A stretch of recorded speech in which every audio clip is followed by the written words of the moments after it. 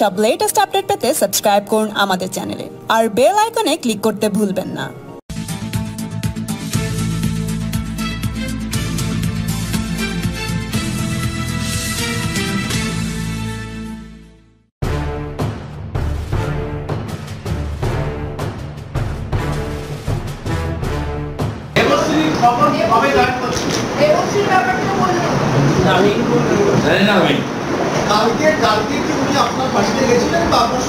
আমিও শুনেছি, আমার সঙ্গে দেখা হয়নি, আমি ওরা দেখিওনি। আপনার কাছ থেকে শুনলাম যে দেবশ্রী এসছেন, তো আমি দেখতে পেলাম না। অনেক কথা হয়েছে, ওরা একজন ফোনে কথা বলিয়েছেন, তাহলে আপনি কি এসেছিলেন? আপনাকে দেখতে পেলাম না তো। হ্যাঁ, আমি ছিলাম, কিন্তু কোথায় দেখতে পাইনি। যেটা শোনা যাচ্ছে, আপনি বলবেন সেটা ঠিক কিনা, যে দেবশ্রী আপনার সঙ্গে দেখা করার জন্য যোগাযোগ করেছিলেন, কিন্তু রাজারহাট নিউ টাউনের কোনো একটা জায়গায় আপনার বাড়িতে নয়, সেখানে কথা বলতে চেয়েছিলেন, কিন্তু আপনি রাজি হন। তারপরেও আপনার বাড়িতে দেবশ্রী এসেছিলেন, কিন্তু তখন অনেক রাত্রি হয়ে গেছে, আপনি আর কথা বলেন, মিডিয়ার লোকজন ছিল, তাদেরকে চলে গেছে। এই ঘটনাটাকে সত্যি না, আমি তো রাজারহাট নিউ টাউনের প্রোগ্রামে ছিলাম 10:30টার পরেও। আমাদের বাংলার কয়েকজন সিনিয়র লিডার বিভিন্ন পার্টির ওই প্রোগ্রামে ছিলাম, খাওয়া দাওয়া করে বেরোলাম। তখন আমাকে কেউ বলে আমাদের বাড়িটাকে ঘিরে নিয়েছে মিডিয়াগুলো, ওই ব্যাপারটা কিছু বুঝতে পারলাম না। আমি তো রাত জায়গা অভ্যাস নেই আমার, আমি তাড়াতাড়ি গেলাম। তাও 11:30 পর্যন্ত আমাদের পাড়ায় লোক ছিল মিডিয়া। বিষয় করেছে আমাদের কেউ বলে যে দেবশ্রী এসেছিলেন, এই খবর শুনে নাকি মিডিয়া লোকরা এসেছিল। ঠিক আছে, পরে অনেক সময় জানা যাবে। জঙ্গি কিছু ডাক দিচ্ছেন কি এখন বলতে ফাইনাল নেই। আপনার দিক থেকে কোনো আপত্তি আছে যোগদান? আপত্তি কারোর দিক থেকে নাই, কিন্তু যোগদানটা পরিবেশ তৈরি করতে হয়, কথাবার্তা বলে, সেটা এখনো হয়নি।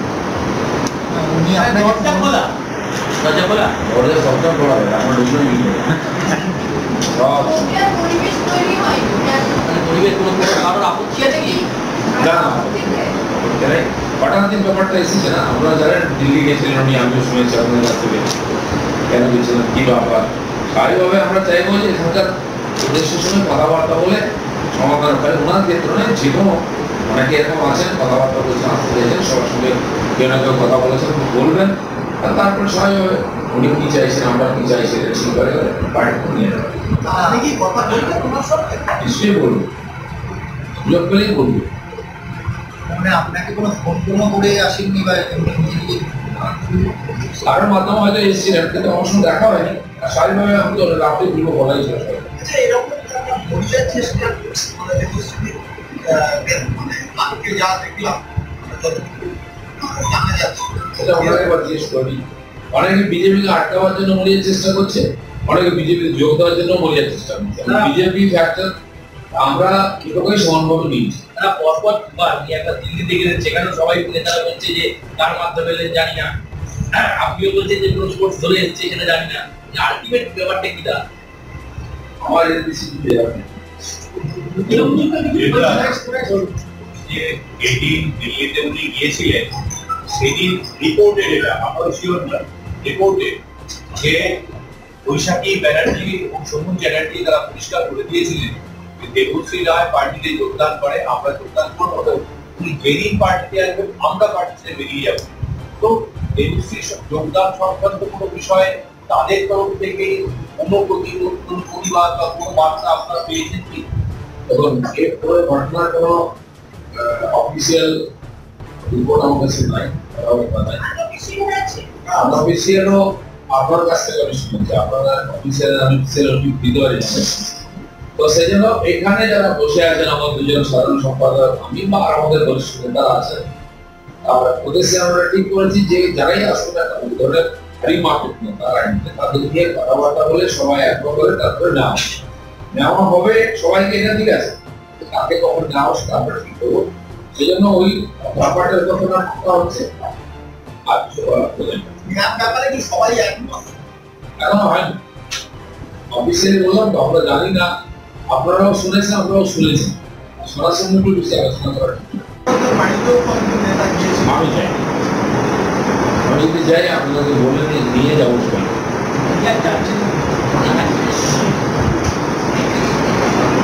ঠিক আছে?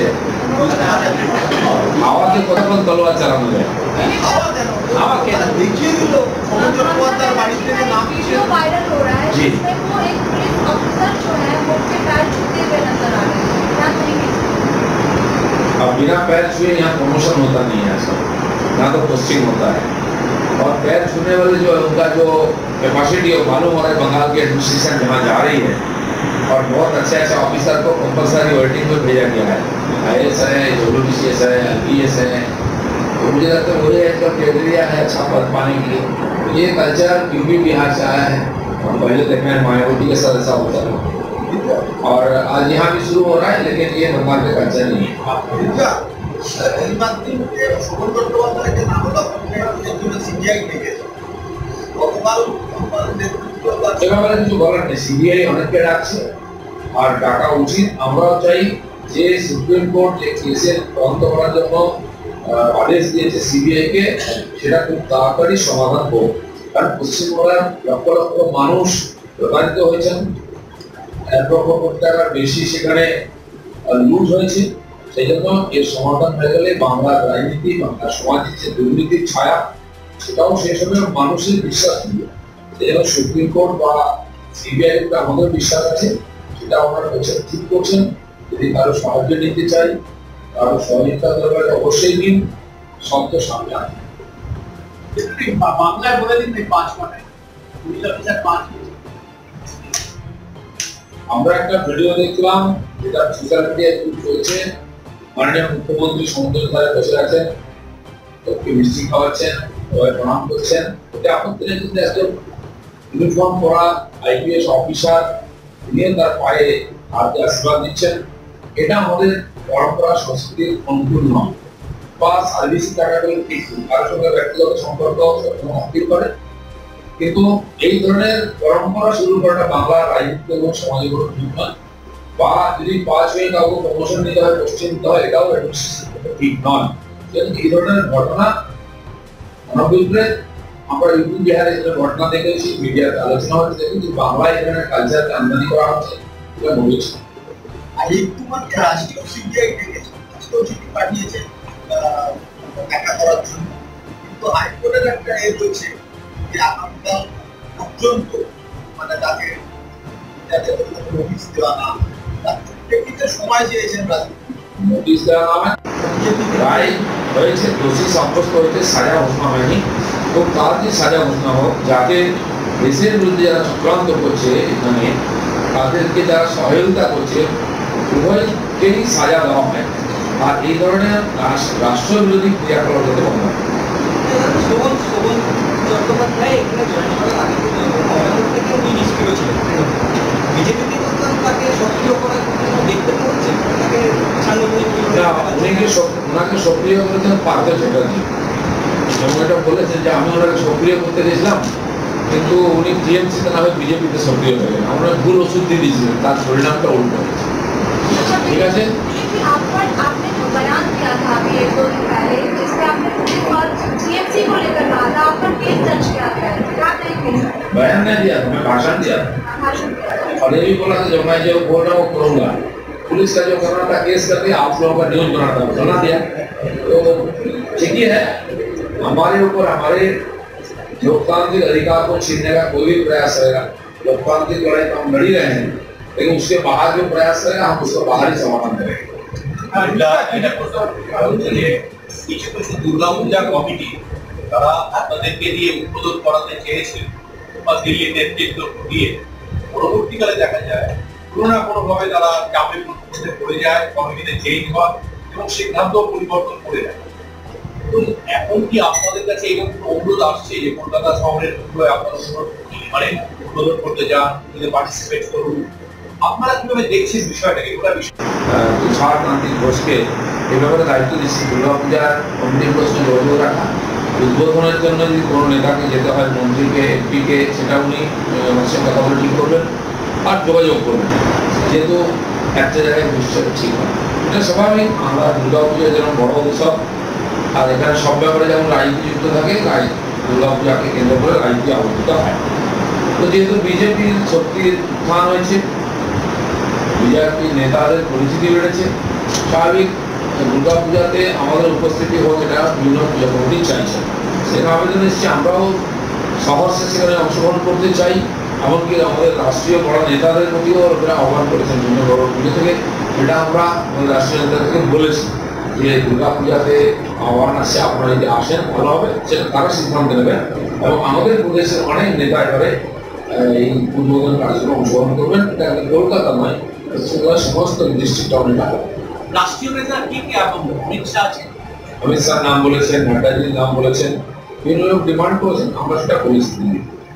কিন্তু সাহিত্য জায়গার পুজো কমিটির প্রেসিডেন্টও করা হয়েছিল সংঘশ্রী, পরবর্তীকালে দেখা গেল সেখানে ওকে সরিয়ে দিয়ে কমিটি হলো, ওকে থিমও আগে চেঞ্জ করে দেওয়া হয়েছে। দেবী দাঁড়িয়েছিলেন পদ্মের উপরে, দেবী পাল্টে দেওয়া হয়েছে।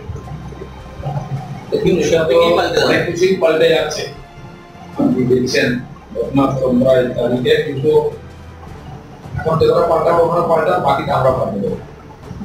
সব জায়গায় যারা আমাদের সাথে সম্পর্ক রাখছে তাদেরকে চাকরি দিয়েও বরখাস্ত করা হচ্ছে, তাদেরকে ট্রান্সফার করবো আমাদের টিচার অন্যান্য কর্মচারীদেরকে। তো বিজেপির ছোঁয়া বাঁচিয়ে আমাদের চেষ্টা করা হচ্ছে। সেটা সম্বন্ধে গণতন্ত্রের সবার যাওয়ার অধিকার আছে, হচ্ছেও। বিভিন্ন জায়গায় যে নির্বাচন হচ্ছে, হাইকোর্টের যে বার অ্যাসোসিয়েশন, সেখানে আমরা দেখতেছি সাধারণ মানুষ যদি বিজেপিকে চান, সরকার চাইবে কিনা সেটা গণ, বিজেপি আসবে, বিজেপি সেখানে যাবে। কিছুদিন আগে কিছুক্ষণ আগে সিপিআইএম কে রাজ্য সরকার জমি দিয়েছে জ্যোতিবাবু রিসার্চ সেন্টারের জন্য, এবং তাও অনেক টালবাহানার পরে, প্রায় 4-5 বছর টালবাহানার পরে মুখ্যমন্ত্রী মমতা বন্দ্যোপাধ্যায়কে অ্যাপ্রুভ করার পরে একটু আগে রবীন্দ্রের হাতে জমি তুলে দেওয়া হয়েছে। দেখুন, জ্যোতিবাবুর নামে কোনো যদি সৌধ ইত্যাদি বা রিসার্চ সেন্টার লাগবে, সেটা আপত্তি কিছু না। জ্যোতিবাবুর পশ্চিমবঙ্গের রাজনীতি বড় কন্ট্রিবিউশন আছে। এবছর শাসক মুখ্যমন্ত্রী ছিলেন, আপনি প্রধানমন্ত্রী হিসেবে নাম হয়েছে, দোষের দিন না। কিন্তু প্রশ্ন হচ্ছে এত দেরি হলো কেন, বা রাতারাতি দেওয়া হলো কেন? তো সেই জন্য এটা হয়তো খেলায় করে দিচ্ছেন, সিপিএম কে বাঁচিয়ে রাখতে জায়গায়। আজকে আমি খবর পেলাম আরামবাগ এলাকায় যখন সিপিএম বসে গেছিল, রাতারাতি সিপিএম অনেক অফিস খুলে গেছে, কৃষক সভার অফিস খুলে গেছে, এবং টিএমসি দিয়ে তাদের অফিসে যে সিপিএম অফিসের চাবি ফেরত দিয়ে, অফিস খুলে দিয়ে, ঝাড়ু দিয়ে, চা খাওয়ার পয়সা দিয়ে বলতে সিপিএম অফিস খুলে দিচ্ছে। ভালো কথা, গণতন্ত্রের বহু পার্টি অস্তিত্ব থাকা ভালো, আপত্তি কিছু না। তবে এই ঘটনা হওয়ার পরে আমাদের লোকের মধ্যে খুব উৎসাহ এসছে। ডক্টর শ্যামাপ্রসাদ মুখার্জির উপরে এই ধরনের কোনো সেন্টার তৈরি করার জন্য অনেক সংস্থা জমি চাইবে বলে ঠিক করছে।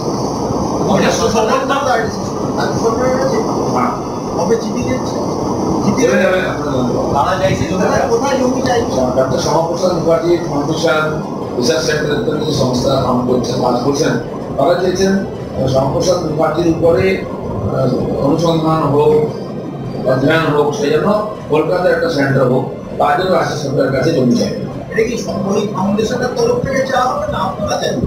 আমরা চাইছি না, সেই ফাউন্ডেশন চাইবে। আর যখন জড়িয়ে হয়ে আমাদের জানাবো। ধন্যবাদ। একটা বৈঠক আছে। সৌগতবাবু পরশুদিনের বৈঠকে আসেন, কারণ জানতে চেয়েছেন, জানতে চাইলেন না, দোকান বন্ধ করে গায়ের জোরে প্রশ্ন বার করে জিজ্ঞেস করছি। হাইকোর্ট একটা রায় দিয়েছে, মুখ্যমন্ত্রীকে 5 সেপ্টেম্বর অবধি গ্রেফতার করা যাবে না, রেল বোর্ডের কম। হাইকোর্ট রায় আমি কি বলবো?